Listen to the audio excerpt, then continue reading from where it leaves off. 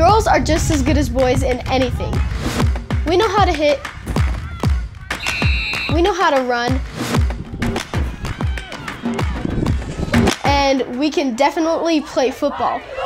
Go, go, go, go! So when I heard boys chanting, "Beat that girl, beat that girl," all it made me want to do was beat them even better. 1, 2, 3, Harriman!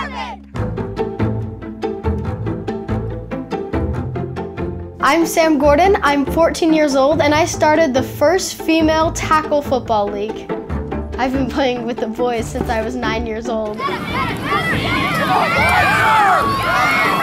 my very first season, I scored 35 touchdowns, got like 1,900 yards. Sometimes after I'd beat them, the parents would come out onto the field and grab their son's face mask and be like, "Don't let a girl beat you." I wanted to start the Girls Tackle Football League after talking at a school assembly and asking the question, how many girls here would want to play tackle football? Almost every hand in the room went up. So I got the idea like, okay, if there's this many at this one school, imagine how many there are in Utah or just in the nation.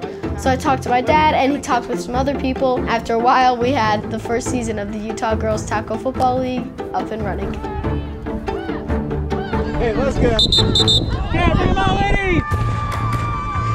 Football is the last frontier in girls sports, and if you think about it, girls can play on girls teams in every sport that you can think of, except for the country's most popular sport.